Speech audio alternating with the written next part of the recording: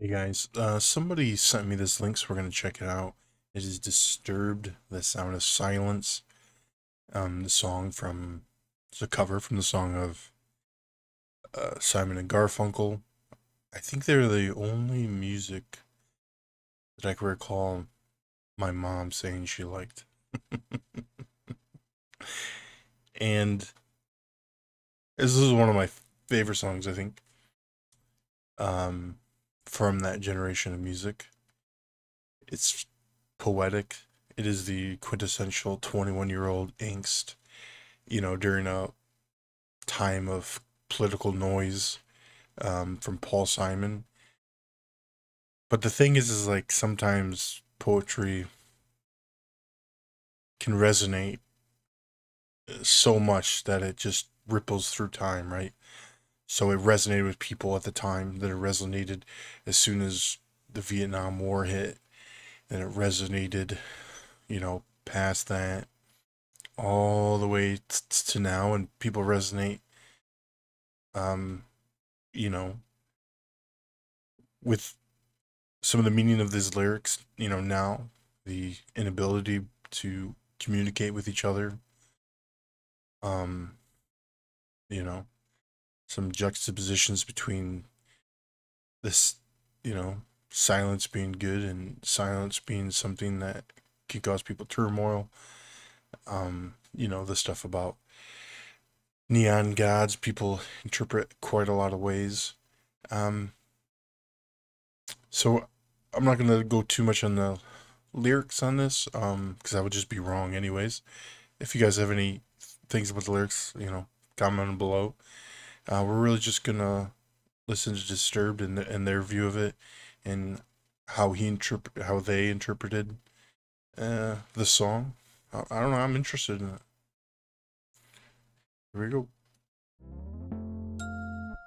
Please welcome Disturbed!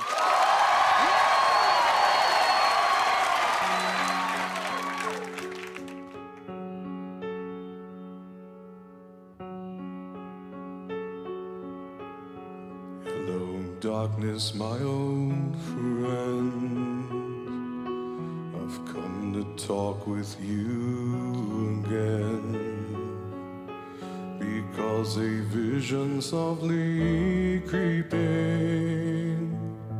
left its seeds while I was sleeping, and the vision that was planted in my brain still remains within the sound of silence. In restless dreams I walked alone, narrow streets of cobblestone,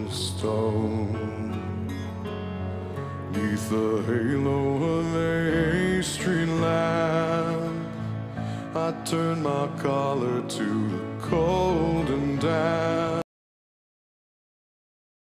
Not extremely familiar with Disturbed.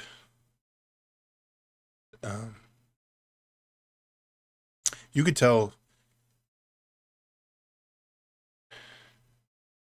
You could tell they thought about the song. They thought about the lyrics. You could tell in his face, you know, in his voice that he thought about what it meant to him, and what he's saying in this, and what Paul Simon might have meant, or what the song means to him.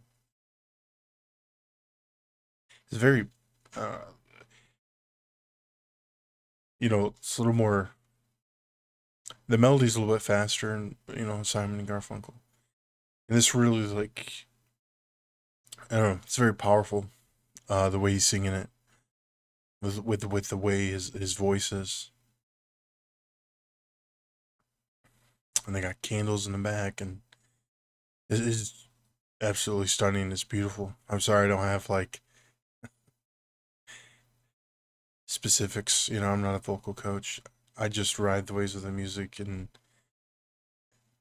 enjoy it.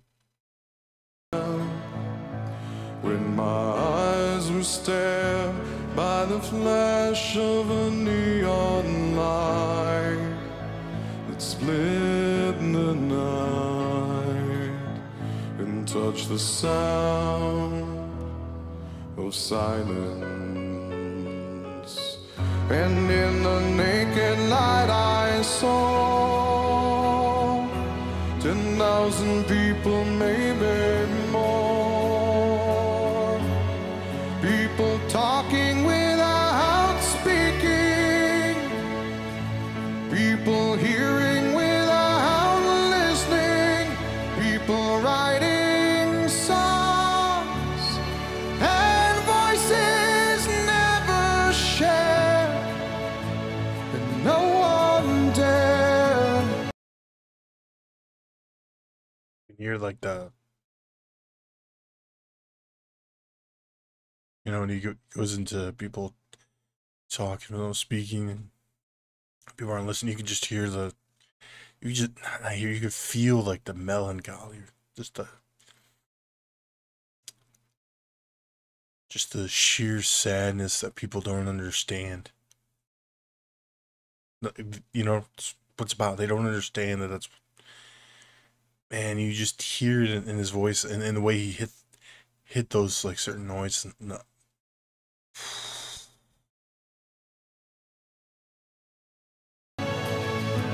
Disturb the sound of silence. Fools say that you do not know. Silence like a cancer grows. Hear my words and I might teach you. Take my arms and I might reach you. But my words, like silent raindrops, fell and echoed in the wells of silence. And the people bowed and prayed to the knee.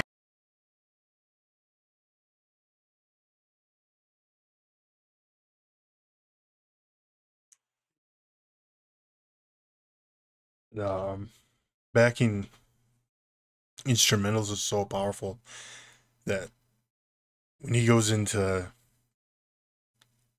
you can't take it anymore, and he goes into it. Oh, that gets me. It's so powerful. There's helplessness in there. It's like, you just like feel, and it just reverberate back to what Paul Simon was probably trying to say. Just why can't you guys see this? No one's talking about these problems. It's just noise, but there's silence. Oh, I had to stop it there. I was about to cry. Jeez. Let me compose myself. Let me go back. He goes into that. There. And the people bowed and prayed to the neon god they made.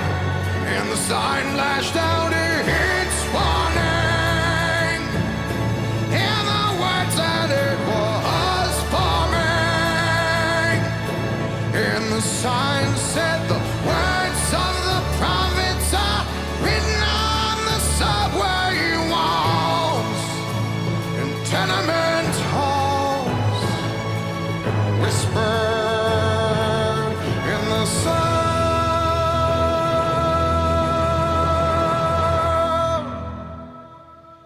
of silence.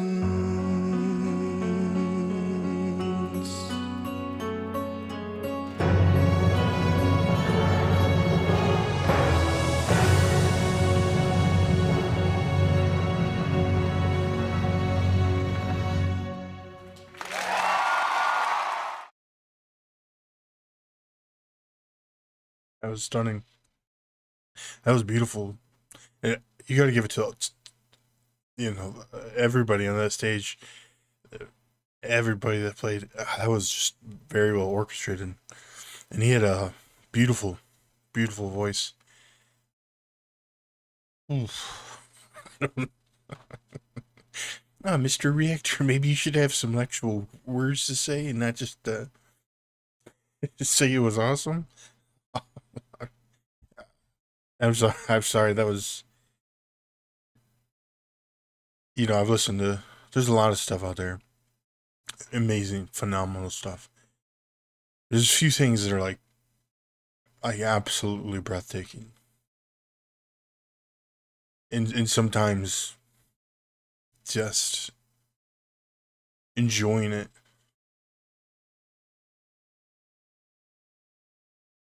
I don't know. It just speaks for itself. It's a silly thing to say, right? Like people could break it down. The vocal coaches can, they'd have a lot more to say on it than me.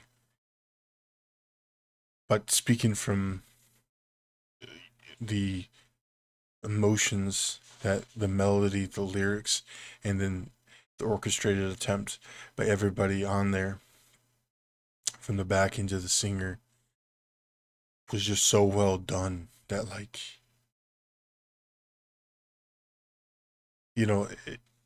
like you feel it. You feel that, you know you see that, there's like different levels to like reality. There's the surface, there's stuff underneath it, and then there's sometimes this well deep below where you're like, no, you hear what I'm saying, but you're not really hearing me. That's the wavelength all the way down there, where like that it's on. They're like this deeper part of who we are. It's real hard to describe. Thank you for sending that to me. That was beautiful. I'll stop talking now. That was breathtaking. So simple as that. All right, guys. I will see you later.